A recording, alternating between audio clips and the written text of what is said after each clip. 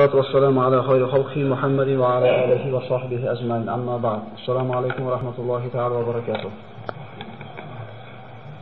Allah subhanahu wa ta'ala Qur'on-i Karimda marhamat qiladi. Nahnu naqussu alayka ahsanal qasasi bima awhayna ilayka hadzal Qur'an va in kunta min qablihi laminal ghafilin. Sadaqallohul azim. Shuni ochib qo'yinglar.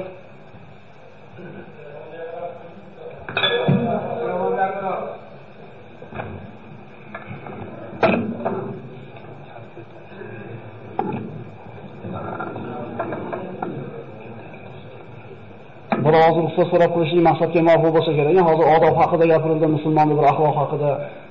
Chunki o'sha yozishlikni to'tasizlar. Shu maqsadga muvofiq bo'lardi.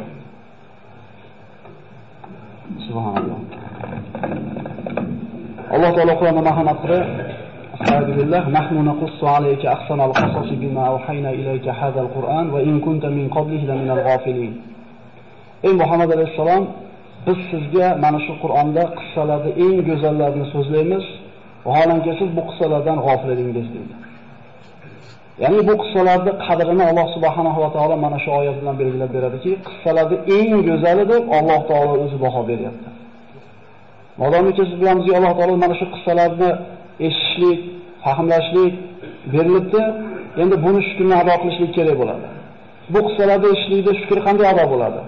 Undan olingan ibratlarga hayotda amal qilishligi bilan bo'ladi. Shunda Alloh taolo aytadi: "Va izta'azzana robbukum la in shakartum la azidannakum." Agar mana shu meni bergan ne'matlarimni shukrni ado qilsanglar, ne'matimni ziyoda qilib beraman dedi. Alloh taolo ana shu shukrga ado qiladigan shokir bandalardan qilgan bo'lsin. O'tgan safargi suhbatimizda siz bilan mana Samud qavmiga yuborilgan Solih alayhisalom haqida gaplashgan bo'ldik. Va u qissadan bir qancha xulosalar olindiki, eng asosiy olinadigan xulosasi shuki, Alloh taolo bir bandaga la ilaha illalloh kalimasini, qalbiga iymon degan ne'matni berishlikni xohlamasa, insonga bitta emas, 100 ta tuyani toshdan chiqarib berganda ham so'yib yeb qo'yishaverar ekan. Ya'ni bu qissalarda agar biz Qur'ondan boshqa joyda eshitganimizda rostmikin deb shubhaga borishimiz mumkin edi. Lekin Qur'onda bayon qilinganligi uchun bularning haqligida shubha qilinmaydi.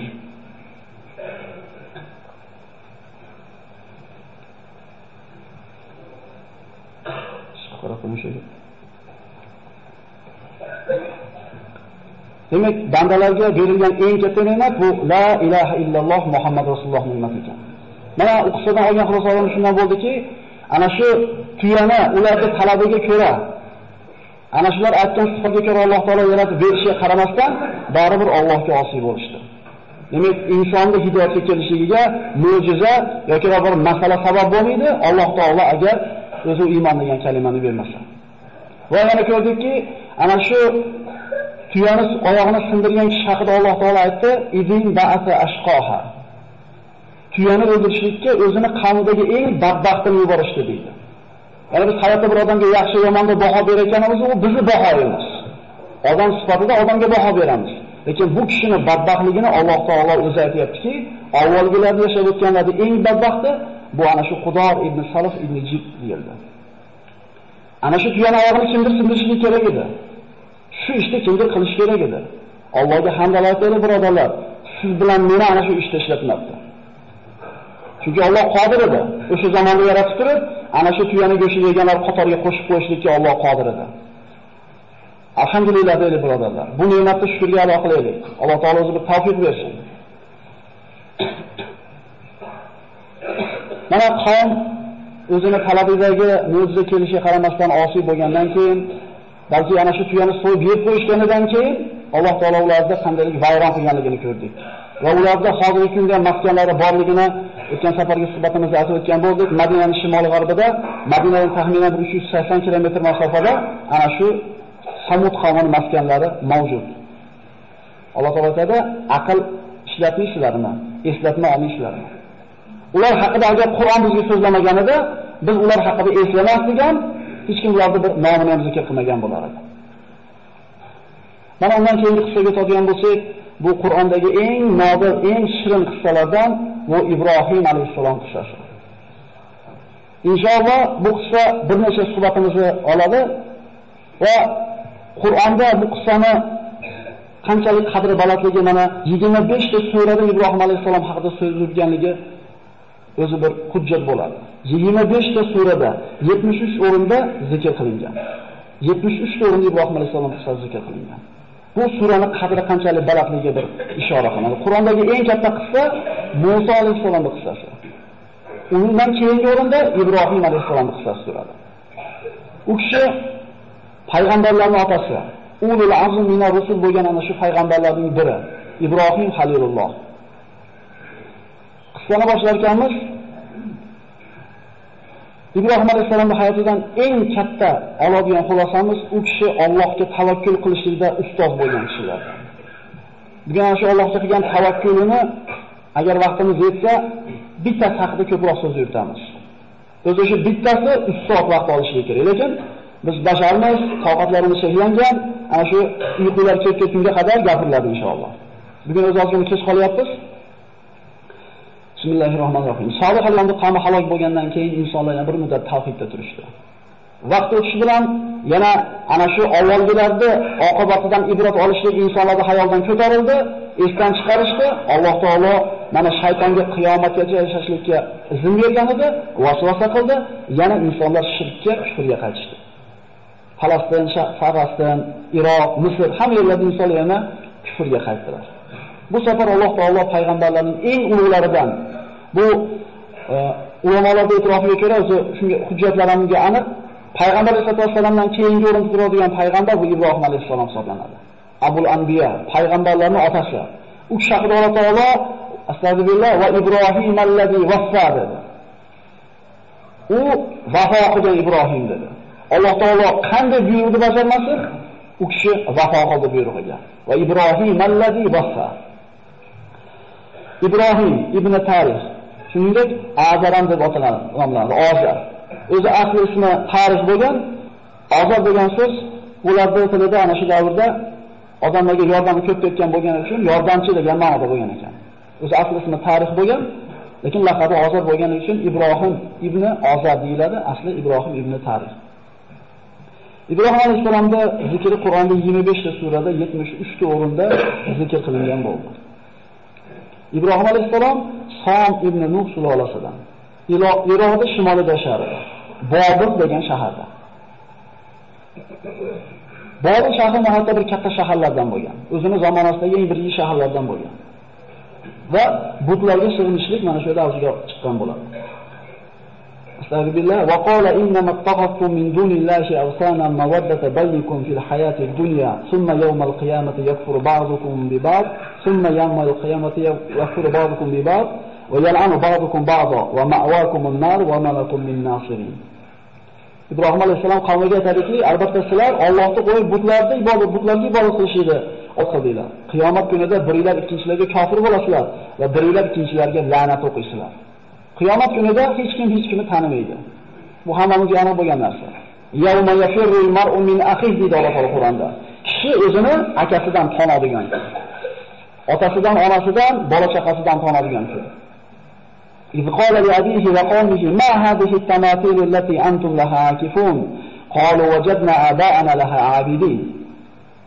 İbrahim otasiga va qavmiga qarab aytdiki, bu sizlar sig'inayotgan timsollar, butlar nima? Sizlar e'tikof qilasizlar bularga. Ular aytdilar, otalarimizni mana shu butlarga ibodat qilayotganligini topganmiz va shu narsada davom etib ketyapmiz.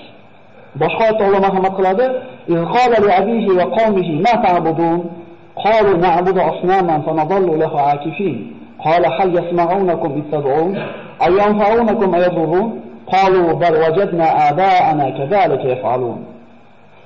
İbrahim otasi va qavmiga nimalarga ibodat qilyapsizlar deb so'radi. Ular aytdilar, butlarga. Ularga ibodat qilishga davom etamiz. Ibrohim alayhisalom so'radi, sizlar duo qilsalar ular eshitadimi? Yoki sizlarga bir foyda yoki ziyon keltiradimi? Qavm javob berdi, otalarimiz shunday qilayotgan edi, biz ham otalarimiz ishini ota-bobomiz qilib kelayotgan ishlayapti-da, endi biz o'zimizni tilga o'giradigan bo'lsak, demak, bu shirk otalardan meros qolgan. Ibrohim alayhisalom ularni ogohlantirdi.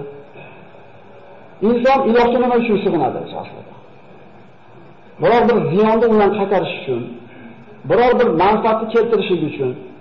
Birovning musibatni to'sishlik uchun va hayotini tartibga keltirib berishlik uchun Allohga sig'inadi. Lekin bu butlar bularni birortasini qilishlikdan ojiz edi. Bu aloqalar na foyda keltira oladi, na ziyon keltira oladi. Ya'ni ba'zilarimiz hayotimizda shu bir o'rnashib qolgan bir shirkka o'xshagan bir narsalar bor. Tumorga o'xshagan yoki ko'zmonchoqqa o'xshagan. Bular zotida hech narsa qila olmaydi, agar Alloh saqlagan bo'lsa. Shuning uchun Alloh taolo aqlni nimaga bergan? Aqlni ishlatib Alloh taolo tanishlik uchun bergan. Ya'ni bu butlarga sig'inishlik, u narsalardan bir yordam kutishlik, taqana qoqib qo'yish, shunga o'xshagan ishlar bu shirkdan o'zi bo'ladi. Va laqad atayna Ibrohima rushdahu min qabl va kunna bihi alimin. Biz Ibrohimga hidoyatini ato etgan edik, bu haqida xabardor edik, biluvchi edik. Alloh taolo mana Qur'oni Karimda Maryam surasida zikr qiladi. Da'vatni otasidan boshladi Ibrohim alayhisalom. Da'vat birodarlar, Alloh diniga targ'ib qilishlik ko'chadan bo'lmaydi. Rasululloh sollallohu alayhi vasallam vahiyni qabul qilgandan keyin kimdan boshladi? O'zini xonadonidan boshladi. Shuning uchun biz avval birovga bir gapni gapirishdan burun o'zimiz yaxshi amal qilgan bo'lsak, bizdan qiyomatda so'raladigan kishilar bu xonadonimiz. O'zingizlarni va ahli ayolinglarni, bola chaqanglarni jahannam o'tidan saqlab olinglar demadimi Alloh? Agar biz o'zimizga qaraydigan bo'lsak, o'zimizni o'rgicha tarbiya qila olmayapmiz.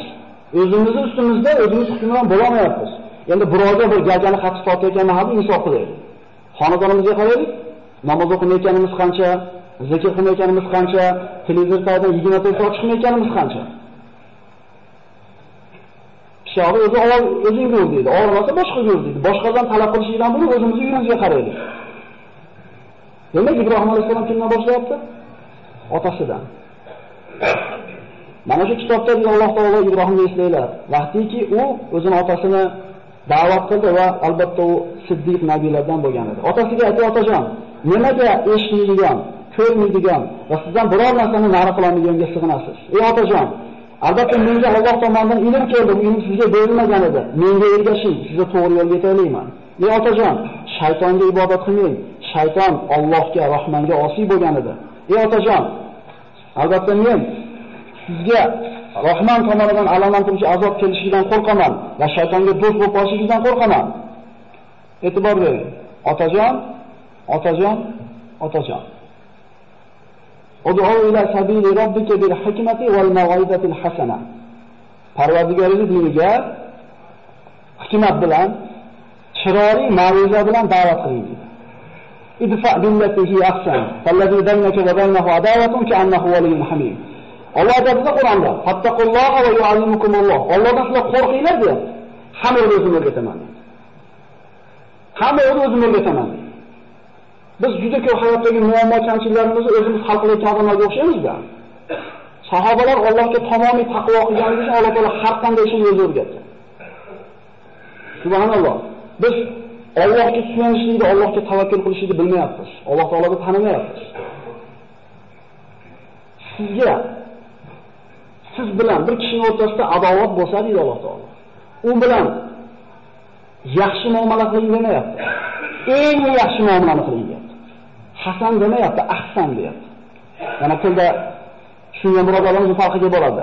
Eng go'zal muomalani qiling, shunda siz bilan adovatlashib yurgan kishini o'zingizga eng yaqin do'st bo'lganligini ko'rasiz deyapti. Hadis. Biz qilamizmi shuni? Shuning uchun o'rtamizda ana shu adovati bor odamlarning soni ozayishidan ko'payib boryapti. Alloh taolo o'rgatyapti bu yerda. Otajon, otajon, otajon deyapti. Shuning uchun birodarlar, aka-ukalarimizni, opa-singillarimizni namozga yoki bir taqvoga targ'ib qilganimizda hikmat bilan savdogar odam o'zini ana shu qo'lidagi tovarini o'tkazish uchun nima qiladi? Kelgan xaridorga girdi kapalak bo'ladi. Injirligini ham ko'taradi, sassiqligini ham ko'taradi. Faqat maqsad nima? O'tkazib olishda. Sizdan xuddi savdogarning bittasisiz. Ana shu jannatda biletini taklif qilyapsiz shu odamga. Mana shu yo'l uchun jannatga kirasan degan narsa. Nimaga endi bitta dunyo matosini 3-4 so'mda topishlik uchun odamlarga yaxshiman gapni ko'taramiz-ku? Allohning diniga hidoyat bo'lishiga sabab bo'lib turgan paytimizda chidamaymiz. Buzib olish oson. Buzib yuborish oson, u tikkalashlik qiyin. O'shuning uchun birodarlar, dinga targ'ib qilayotganimizda hikmat bo'lsin, odamlar bilan shirin muomalada bo'lishlik kerak bo'ladi. Rasululloh sollallohu alayhi vasallamda Toifga borganda yosh bola toshbo'ron qilib haydaganda nimadir duo qildi. Eslaylik, ana shu oyoqlarida yorilgan holda salqinda o'tirganda, Nasroniy dinida bo'lgan Abdulloh kelganda qanaqa muomala qildi? Evet, malaka. O'zi qiylanib turibman dedimi? Kelganda kim qayerdan bo'lasan dedi?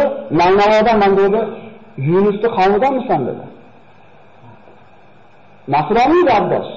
Payg'ambarimizning axloqini, u qulidir u. Muomalasini ko'rib turib, sen Yunusni qadar taniysan dedi.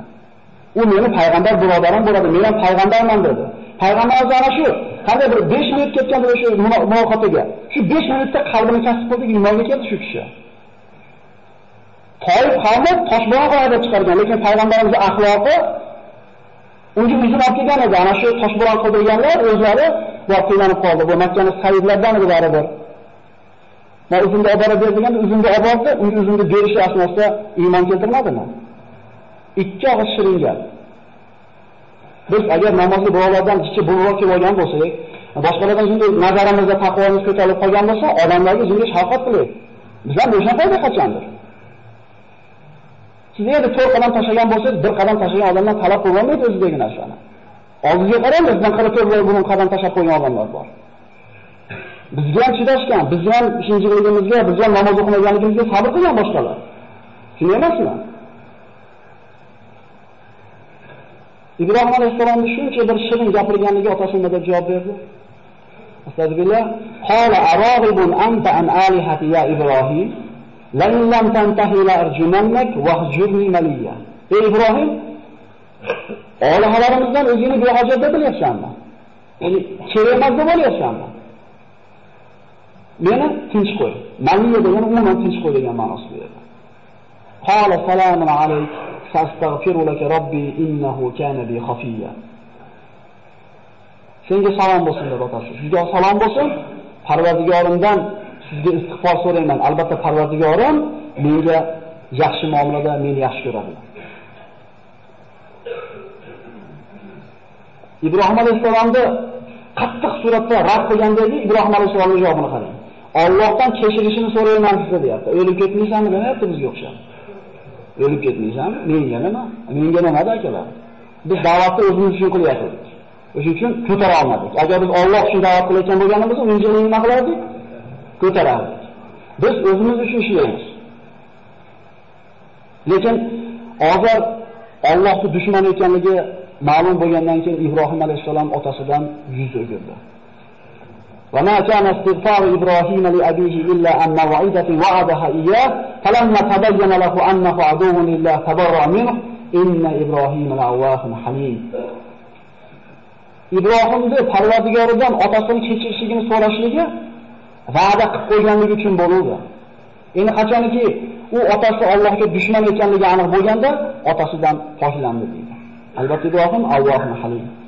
Bundan shunday xulosalanadiki, mo'min odam kofirga Alloh gunohini kechirsin deb duo qilishligi shar'an harom hisoblanadi. Shuni hujjat olamiz bu yerda. Bir boshqa dindagi mushrik bo'lgan, kofir bo'lgan kishiga Alloh rahmat qilsin deyishi mumkin emas musulmon kishiga. Hatto Rasululloh sollallohu alayhi vasallam ana shu g'azotlarga chiqib ketayotganda bir joyga borib turib, bir qabr bir joyga borib rosa qattiq yig'laydi. Agar o'qigan bo'lsa shu yerlarini. Hamma hayron bo'lganda, mana shu joyda meni olam ko'milgan deydi. Allohdan istig'for etib gunohini kechirishni so'raganimda Alloh rad qildi deydi. Shunga yig'ladim deydi. Muhammad alayhisolamning onasiga gunohini so'rab Allohdan duo qilganda Alloh taolo qaytargan bu narsani. Agar mumkin bo'lganda Muhammad alayhisolamga mumkin edi, mumkin bo'lganda Ibrohim halilullohga mumkin edi. Musulmon faqat musulmonga Alloh rahmat qilsin deyishlikka haqqi bor. Mana shu oyatga asosan innahu kana bi khafiya. Xafola bu qalbni muhabbat bilan to'lib toshishi. Alloh taolo Ibrohim alayhisolamni mana shunday yaxshi ko'rgan edi. Shuning uchun Halilur Rahman Allohning do'sti deb zikr qilinadi. Al-Hayla qalbni muhabbat bilan to'lishligi. Va a'tazilukum wa ma tad'una min dunillahi wad'u robbi asa alla akuna bi du'a'i robbi shaqiyya. Ibrohim alayhisalom qavmidan yuz o'girdi. Shu vaqtda yoshi 16 da bo'ladi asr muoriflar. Nabiy bo'lgan ekan 16 yoshda. Bu Alloh taolo o'zini mulki ekan xohlagan bandasiga beradi. Payg'ambarlik faqat 40 yoshda turib cheklab olmaydi. Chunki Iso alayhisalom 33 ga kirgan paytda Alloh taolo yuqori ko'tarib chiqib ketgan. Payg'ambar bo'lgan 33 yoshda payg'ambar bo'lgan. Demak 40 yoshda cheklab qo'yishimiz bu bizning ilmimizdagi ozgina noqisligi belgisi ekan. Ibrohim alayhisalom da'vat qilayotganda qavmini yoshi 16 da bo'lyapti, birodarlar. Biz 16 ga kirgan bolalarimiz da kallasida nima gap, nima so'z? Biz nima bilan to'g'izgan bo'lsak, ular kallasini shu 16 yoshgacha shunaqa bilan to'lgan. 3 litrli bankaga nimani solsangiz, shu bilan to'ladi. Agar siz to'g'izmasangiz, to'g'izib ketadi ko'chadan. Hech kim uyda so'kinmaydi akalar. Qayerdan o'rgandik so'kinishni? Ko'chadanmi? Ana shu bankasiga, ana shu kallasiga biz kerak bo'lgan so'zlarni yozib o'sha papkalarni to'ldirib qo'ymasak, ko'chadan to'ldirib olyapmiz. Biz bolalarimizni jismini, kiyimini, qonini to'g'rishligi bilan boshidagi tomi bilan ovora bo'lyapmiz-ku, ana shu qalbi bilan ovora bo'lmayapmiz. Shunday emasmi? Ibrohim alayhisalom nima qilishni o'ylay boshladi. Astagfirullah va tallahi la aqidanna asnamakum ba'da an tuwallu mudbirin. Ana shu shirkda asli manbai bo'lgan butlarni yo'q qilishni qasd qildi. Mana nozi bitta joyi shu bo'ladi, xulosa qilamiz. Ya'ni shu butlarni sindirib olsa, odamlar butga sig'inmaydi, olib yashaydi, birodarlar. Yetib boryapti. Qasam Allohga dedi, sizlar bo'sh qo'yib qo'yganinglarda butlaringlarni parchalab tashlayman dedi. Buni yashirib o'tirmadi, oshkora aytdi. Ba'zi mufassirlar maxfiy qilgan dedilar, yo'q, Alloh taolo mana shu oyatga qaraydigan bo'lsak, oshkora aytganligi ma'lum bo'lyapti. Allohga qasam, sizlar butlaringlarni xoli qo'yganinglarda men sindirib tashlayman dedi. O'zi odatda ularda butlar xonasida hech qachon butlar yolg'iz qolmasdi. Subhanalloh, insonning aqli bir zoya bo'lsa shunday bo'lar ekanda. Butlarini oldiga ovqatlar barkalab qo'yishar. Ertalab qo'yib, kech payt barakatli qilib berishdi butlarimizni ko'tarib ketishardi. Alloh taologa ekan o'sha davrda yashaganimizda biz ham shuni to'g'ri ergashib ketsak kerak edi. O'shunga ham sanatmaymizmi Alloh? Qavm mana butda oldin hech kim qolmas, bo'sh qoladigan holati yo'q deb aytdik. Qavmga bayrami bo'lardi. Ana shu bayramida ular butlarni tashab shaharning tashqarisiga sayr qilgan chiqib ketishardi. Va ovqatlarni qo'yishdi, sayr bo'ladigan kun tashab chiqib ketishdi. Ertaga hayit degan kuni qavm kechqurun tayyorgarlik ko'rish boshiga chiqib ketishdi. Ibrohim alayhisolamni qarashuvda tayyorgarlik ko'rmadi. Ibrohim nimaga sen tayyorgarlik ko'rmayapsan deganda hayotidagi birinchi yolg'onni gapirgan. Bu ham Allohning ikkinchi to'shqamiz. Yozib qo'yasizlar. Men dedi osmonlarga qarab dedi, ertaga kasal bo'lib qolishini bildim. Men sizlar bilan chiqa olmayman dedi. Va laqad atayna Ibrohima rushdahu min qabl va kunna bihi alimin. إذ قال لأبيه وقومه ما هذه التماثيل التي أنتم نحاكفون قالوا وجدنا آباءنا لها عابدين. yuqorida aytilgan mana oyat. Safat surasida Alloh marhamat qiladi. فنظر نظرة في النجوم فقال إني سقيم فتولوا عنه مدبرين. Yulduzlarga qaradi Alloh taolo, men kasalman dedi. Qavm uni xoli qo'yib chiqib ketdi. Qavm Ibrohim alayhisolamni tashlab chiqib ketgan paytda Ibrohim alayhisalom butlarni oldiga qo'lida ana shu boltami yoki bir asbobini olib bordi. Butxonada hech kim yo'q. Faragha ila alihatihim faqala ala ta'kulun ma lakum la tantiqun faragha alayhim darban bil yamin. Butlarga aytdiki, yolg'iz qolgan butlarga yemaysizlarmi? Hech kim javob qaytarmadi. Nimaga gapirmayapsizlar? Va ana shu qo'lidagi narsa bilan ularni urib, parcha-parcha qildi. Alloh taolo mana boshqa oyatda marhamat qiladi. Faja'alahum juzadan illa kabiran lakum la'allahum ilayhi yarji'un. Ularni parcha-parcha qilib tashladi, faqat kattasini qoldirdi. Undan kelib so'rashliklari uchun. Ana shu katta butni bo'yniga qo'lidagi boltasini yoki ana shu asbobini yirib qo'ydi. Qavm qaytib kelgach ko'rishdi. Faqbalu ilayhi yazifun. Qalu man fa'ala hada bi alihatina innahu la min az-zalimin. Ular uchun eng bir musibatli ish bo'ldi. Ular necha yuz yillardan beri iltimos qilib kelayotgan butlari parchalanib ketgan va butlari o'zini himoya qilishga qodir bo'lmadi. Bizi butlarimizni, bizi olihalarimizni kim bunday qildi? Albatta u zolimlardandir. Shunda aytishdiki, qalu sami'na fatan yadhkurukum yuqalu lahu Ibrohim. Ibrohim degan bola ana shu butlarni sindiraman deb tahdid solib yurar edi. Ibrohim qilgan bo'lsa kerak deydi. Demak, oshkora aytganligi mana shu aytganim aniq bo'ladi.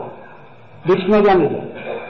Fa'tu bihi ala ayunin nas la'allahum yashhadun. Olib odamlar ko'rsin, muhokama qilaylik. Bobil ahlini hammasi Ibrohim alayhisalomni muhokama qilishlikka jamlanishdi. Ibrohim alayhisalomga shu kerak. Da'vatni yopiqga tuzmoqchi bo'ldi. Vaqtdan ozgina bir ehtiyot qilgan ma'noda oyatlarni tarjimasini aytib ketaman. Oyatlar yozilgan. Agar bir hujjat kerak bo'ladigan bo'lsa, kelasiz ko'rsatib qo'yamiz inshaalloh. Shu vaqtda tejashlik niyatida o'zbekchasini aytib ketaveraylik. Ular aytishdi, "Ey Ibrohim, bularni sen tashaladingmi?" Ibrohim alayhisalom aytdi, "Yo'q" dedi. "Mana bu kattasi qildi" dedi. Nima bo'lyapti? Ikkinchi marta yolg'on gapiryapti. Birinchi yolg'on ham Alloh uchun bo'lyapti. Ikkinchi yolg'on ham Alloh uchun bo'lyapti. Uchinchi yolg'on ham Alloh uchun bo'lgan, lekin qo'rqar ekan qiyomat kunida. 3 marta yolg'on gapirgan aniq, 3 marta soni ham aniq. Biznikini soni aniq bo'lmagandek.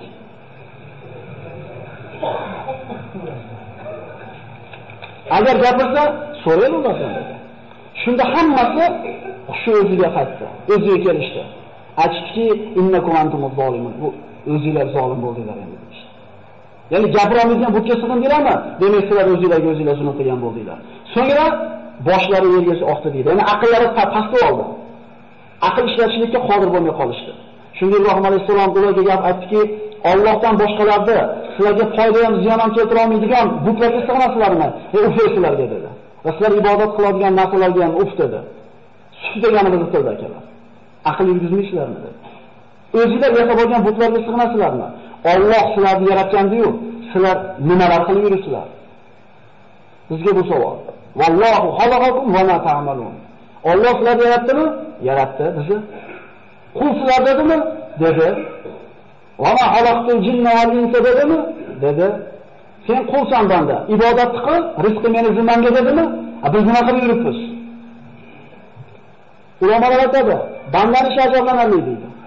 Alloh o'zini kafilligiga olgan narsani inson o'ziga yetkazib oladi-da, rizqini. O'zining yerga tashab qo'ygan ibodatni Allohga qaytarib qo'yadi deydi. Menga bo'lganida buni qilib qo'yishyapti. Rizqi meni bo'limga sen ibodat qil desa yo'q deyapti. Men rizqini topmayman, ibodat qilmaganimga kechirasan deyapti. Alloh sizlarni yaratganda nima qilyapsizlar sizlar deyapti Alloh. Shuncha hujjat, shuncha dalil, shuncha ochiq mantiqni ko'rib ham qavm o'zgarlik qildi. Ularni ana shu olihalarning sinib ketishligi o'zi eng katta ish edi, lekin shuncha narsadan keyin ham ular iymonga kelishni xohlashmadi. Qalibun alahu bunyanan falquhu fil jahim. Ibrohim alayhisalom bilan tortishlikka majol topsholmay qolgandan keyin, hujjat dalil bilan yeng olmagandan keyin kuch ishlatishdi. Kuch ishlatishlik botil taraf tomonidan bo'ladi.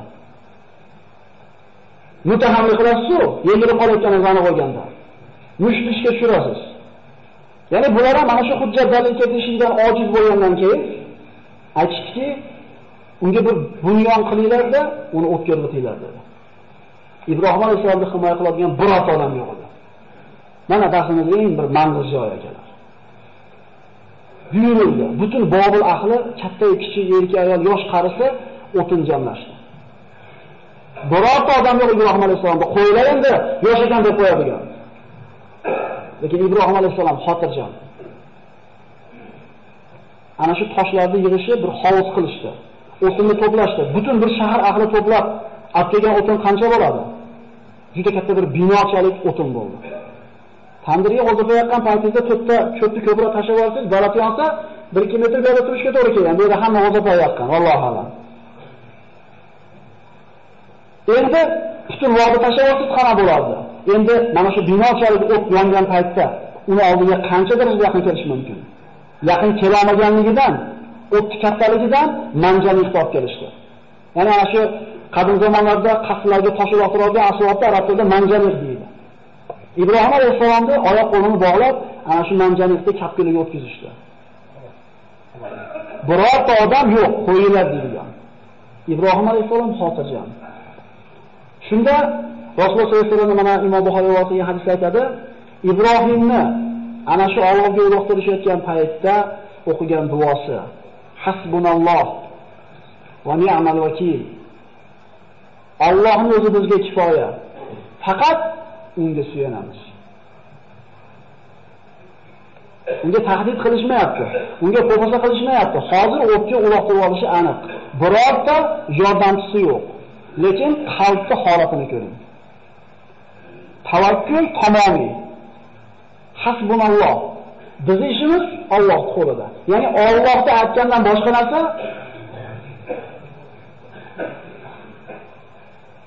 Ibrohim alayhisolamni otidan borishdi. Mana ba'zi rivoyatlarda zaif deyilgan ekan, lekin ibrat uchun keltiraveramiz. Ibrohim alayhisolam uloqtirib havoda uchib ketayotganda o'tga Jabr alayhisolam keldi. Alaka haja ya Ibrohim. Ey Ibrohim, bizga hojatingiz yo'qmi deb keldi. Allohga tavakkul qilgan bandasini xizmatiga kimlar o'zini taklif qilyapti? Kim akalar Jabr alayhisolam? Shadidul quva akalar. Lut qavmini qanotini uchi bilan to'ntarib qo'ydi yerga.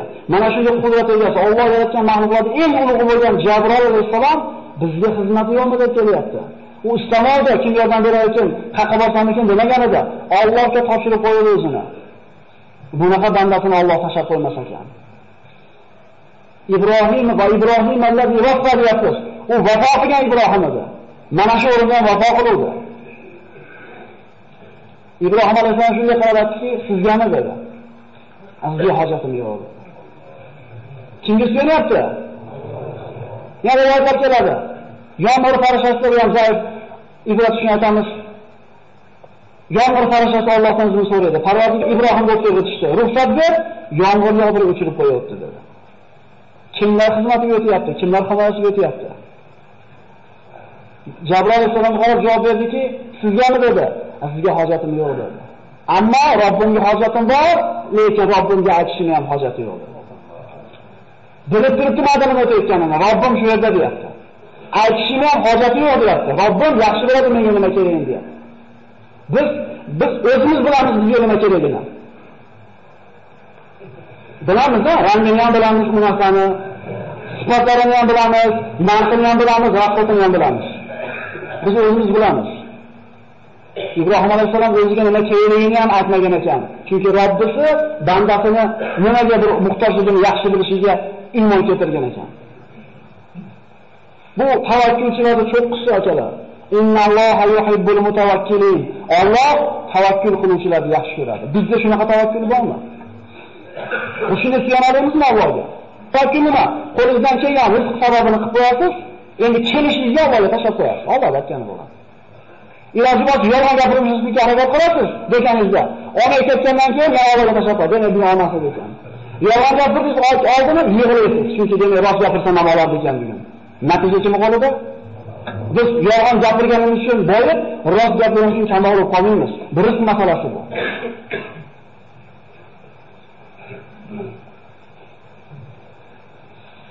Tavakkulchilarning ustozi kim ekan?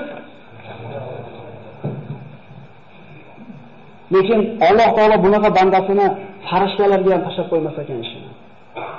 Aytdiki, Alloh tavakkul qiluvchilarni, o'ziga suyanuvchilarni yaxshi ko'radi dedik. Yaxshi ko'rgan o'g'limizga, yaxshi ko'rgan qizimizga sovuq shabadan avo ko'rmaymiz. Alloh taolo rahim degan, shafqat degan sifatini yuzga berdi deyiladi hadislarda. Shundan bittasini dunyoga chachib qo'ydi deydi. Bittasi chachilganda shuncha insonlar, shuncha hayvonlarni chayon bolasini chaqib qo'ymaydi. Eshkana tuxumdan chiqqan bolasini chiqarib qo'ymaydi. Yitqish sher bolasini shu etlab qo'yib borib qo'yadi. Hattoki hammadan g'ofil ota Emizli bolasini orqasiga yotqizib qo'ysa nima olmaydi? Bosolmaydi. Bu nima sabab? Alloh mehrni joylab qo'ygan qalbiga. 100 dan bir mehrni berib qo'yganda insonlar chachilgan shuncha rahmat uchun Alloh taolo shu 100 rahim shafqatning egasi bo'lgan Parvardigor yaxshi ko'rgan bandasini tashlab qo'yar ekanmi? Va man yatawakkal alallohi fa huwa hasbuhu. Kim Allohga tavakkul qilsa, g'amini Allohga topshirsa, bu odamning hisobi Allohning zimmasiga emasmi? Biz shunga tavakkal qilyapmizmi Robbimizga? Biz Robbimizni taniymizmi shunchalik? Hammamiz Allohga topshirib qo'yishlik darajasida taniymizmi? Shuning uchun g'am tugamayapti aslida. Bir qilsa 2 kerak bo'lyapti, 2 qilsa 5 kerak bo'lyapti. Chunki Teva bilan aloqamiz zo'r emas. Ibrohimning o'tga uloqilgan ham Alloh deyapti, tushga tegan ham Alloh deyapti. Alloh taolo bu bandasining ishini hech qaysiga topshirmadi. Allohning ishi bu kabi farishtalar ham tez bo'ldi. Qulna ya naru kuni bardan va salaman ala Ibrohim. Fa'aradu bihi kaydan faj'alnahum al-asfalin. Biz aytdik, ey o't, Ibrohimga sovuq bo'ling va salomat bo'ling. Uni kuydirish kerak bo'lgan o't Alloh taoloning mulki emasmi? Alloh taoloning quli emasmi? O't kuydirmaydi birodarlar. Pichoq kesmaydi. Agar Alloh ulardan bu qudratni olib qo'ysa. Demak, zotida bu narsa qila olmaydi. Shunday emasmi? Abdulloh ibn Abbos aytadi mana shu oyat sharhida. Agar Alloh taolo o'tga sovuq bo'ling deb turib, salomat bo'ling demaganida, o'tni sovug'ini ziyon qilib qoladi Ibrohim dedi. Ko'ryapsizmi Alloh taolo qanday bu bandasini mushkulini oson qilyapti? Chunki topshirganda g'amini, natijani o'ylamayapti. Nimalarga demayapti, Allohga tavakkul qilyapti. Ibrohimga makr qilishdi, Ibrohimga hiyla qilishdi, bas o'zlari ular xor bo'ldi, past bo'ldi. Ular ko'rib turishdi o'tga tushganini. Ibrohim alayhisolamning oyoq qo'liga bog'langan iplardan boshqa hech narsa tuygani yo'q. Subhanalloh azza va jalla. O't o'chdi. Ibrohim alayhisolam chiqib keldi. Ularning ko'z oldida buyuk mo'jiza yuz ko'rsatdi. Lekin iymon keltirdimi? Yana qaytayotamiz, bu darslarimizda bitta xulosasi bor. Bizga Alloh iymon degan ne'matni bergan, qadriga yetishimiz kerak. Chunki ko'zingiz oldida bir odam o'tdan tutun chiqib kelsa, u hech qanday sehr emas edi bu. O'tni o'zlari yoqqan edi, oyoqlarni o'zlari borib, o'zlari otgan edi.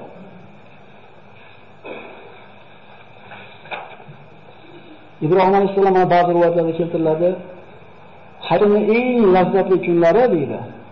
Mana shu dunyoda olovda bo'lgan lahzalarim deydi. Chunki Alloh taolo sovuq qildi o'tdi va ne'mat qilib berdi. Jannat bog'iga tushib qolmadimi?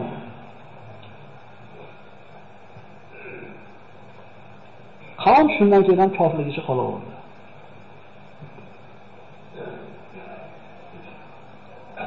Mana bugun bitta suhbatga tayyorgarligimizni yarmidan yetib olmadi. Inshaalloh keyingi darsda davom etamiz. Xulosalaymiz. 10 minut xulosa qolyapti. Ibrohim alayhisalom butlarni sindirdi. Oqibati nima bo'ldi? O'tga uloqtirishdimi? Bu qissalarda bir ko'ngilxushlikka eshitib qo'ymaylik birodarlar. Bundan xulosa olaylik. Musa alayhisalom bitta yahudiy nimani misrlik qibtiyni bir shapaloqni o'ldirib qo'ydi. Nima bo'ldi? Qavmini tashlab chiqib ketdimi? Ibrohim alayhisalom butni sindirib qo'ydi. Nima bo'ldi? O'tga uloqtirdimi? Alloh taolo bizga o'rgatyapti. Ey musulmonlar, bir ishni qilishdan burun oqibatini o'ylaylar. Agar shu qiladigan ishlarda oqibatida ziyon keladigan bo'lsa, qilmanglar deyapti. Tushunarlimi? Odam alayhisolamning bir rivoyatda shuna bir chiroyli farzandlar qilgan 5 ta nasibasi bor ekan. Shu bilan bugun tugatamiz inshaalloh suhbatimizni. Odam alayhisolam mana shu vafot yaqin bo'lganda bir rivoyat ekan, endi bu ham ibratlanadigan. Farzandlarini yig'ib turib aytgan ekanki, ko'zi og'lashgan bo'lsam deb qimillab olsalar, qonalanib uyqu yosiladi. Mana bir shirin joy keldi-da. Nasiba bergim kelmayapti. Farzandlarim to'plab aytgan ekanki, bolalaringizga aytinglar, yana biz otamiz aytayapti. Dunyoda xotirjam yashashmasin. Chiqib ketishligi haqida xotirjam bo'lib qolishmasin.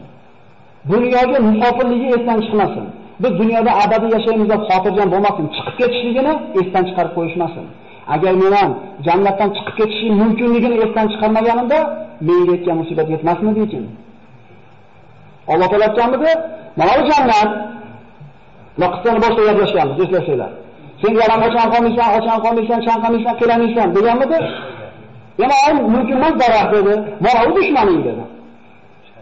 Oddiy edi. Mana dushman, mana daraxt bo'ldi. Lekin esdan chiqarib qo'ydiki, jannatdan chiqib ketish mumkinligini. Shayton nima deb o'yladi? Sizlarga abadiy mulkni, bitmas hayotni beradigan daraxt ko'rsataymi dedi. Jannatda nima kerak bo'ldi birodarlar bu narsani? Sizlarda Robbinglar farishta bo'lib qolishingizni xohlamadi, shuning uchun mana daraxtdan yemanglar dedi. Farishta bo'lishinglar kerak bo'ladi. Unda jannatda nima qiziq qoladi? Erkak ayollik bo'lmasa, ovqat yeyish bo'lmasa farishtalardaqa. U jannatda nima qiziq qoladi? Kerak emas narsalardan qo'ymadimi? Dunyodan chiqib ketishini farzandlaringiz esdan chiqarmasin. Chunki men esdan chiqarib qo'ydim, musibat yetdi menga. Ikkinchi nasihati. Bir ishni qiladigan bo'lsanglar dedi. Bu otamizning nasihati birodarlar. Oqibatini o'ylaylar. Shu ishda oqibati nima bo'lishiga haqida fikr yuringlar. Agar men shu mevani yeyishdan burun nima bo'lishini oqibatini o'ylaganda ehtimol yemasmidimikin? Ehtimol jannatdan quvilmasmidimikin? Bu hayotiy tajribasini gapirib beryapti birodarlar bizga. Bir ish qilishdan burun oqibatini albatta o'ylaylik. Nimaga olib boradi? Bu yaxshilikmi, yomonlikmi? Menga shu narsa to'g'ri ko'rindi, qilaman, aytib olaman, keyin nima bo'lsa bo'lasin deyilmaydi. Rasululloh sollallohu alayhi vasallam bu ishlarni qilgani hech qaysini. Rasululloh qodir edi, Hamzaga bor Abu Jahl o'ldirib qo'ydi ishlikka. Umarga qodir edi aytishlikka bor, Abu Sufyon bo'g'ib qo'ydi ishlikka. Buyurdimi? Rasulullohga ergashmaymizmi? Musulmonlar qancha aziyat, ozor chekkan bo'lsa ham sabr qilmadimi?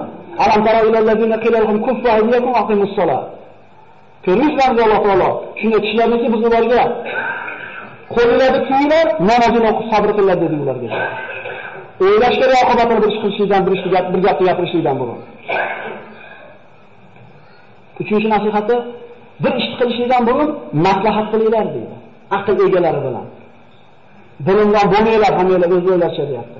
Bu shunaqa emaski, shu ikkita kitob ko'rib olgan bo'lsalar, ikkita hadis topib olgan bo'lsalar, olim bo'lib qolyapsiz. Shunday emasmi? 20 lik ro'badan qarasangiz, mana shu yerda o'tirganlarda bir 10 dan biri ko'rinadi. Kattaroqda qarasangiz, ko'prog'i ko'rinadi. Shunday emasmi? Endi olib tashlasangiz, hammasi ko'rinyaptimi? Mana shu turda ilm bo'ladi. Ilm o'qiyverida kamroq gapiradigan bo'lib qolamiz. Kamroq fatvo berib, kamroq odamlarni taqiydigan bo'lib qolamiz. Bu bizning ilmsizligimizdan. Haliga bir sport sektoriga bitta odam borib, ikkita pulni bergan bo'lsa, to'g'ri kelgan odamga oyog'ini ko'taradigan bo'lib qolgan bu davrda. 2 marta 3 marta chapa yegandan keyin, hayotda tajribasi ortgandan keyin nima qiladi? Agar o'sha chapani yemasdan turib, oyog'imizni pastroq qilib yuraveradi. Chunki sizga o'sha oyoq ko'targanlar bo'lgan. Demak, maslahat qilinglar. Bir ish qilishingdan burun aql egalari bilan. Agar meni farishtalarga maslahat solganimda yemadimsa kerak edi deydi. Biz qilib turib problemaga kirganda maslahatga boramiz. Domla ustalarni qo'yib, yo'li bormi? Bunaqa o'shani talab deyishdan burun tarbiya qilishlikni maslahatini olgani kelmadinglar. Endi shunday topasan endi. To'rtinchisi, ayollaringizni havoyi nafsiga ergashmanglar. Zero men ham ana shu ayolimni havosiga ergashib qo'ydim. Havoyi nafsiga ergashmanglar deyapti. Ar-rijalu qawwamuna 'alan nisa. Erkaklarda ayol Rasululloh rahbar qilgan. Erkak degan. Biz qabul qildim deganmiz akalar. Roziman boshlamaganmiz biz. Biz erkakmiz. Shuning uchun rahbariyat oilada erkak kishining qo'lida bo'lsa, o'sha yerga bir tinchlik totuvlik bo'ladi. Hayotimizni qiyin qilayotgan kim?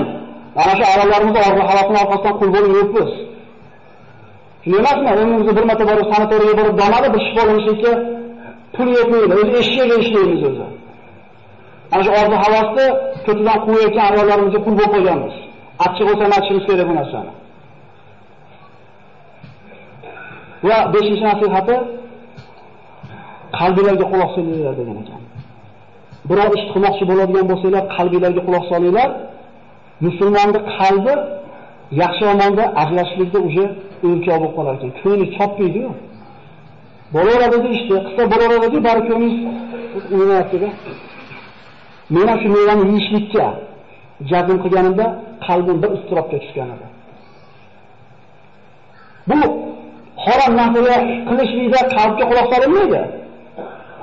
Arar ish desiz, qalbingiz xuddi unga emas. Mumkin bo'lgan ishlarda qilishlikda qalbga quloq solinadi.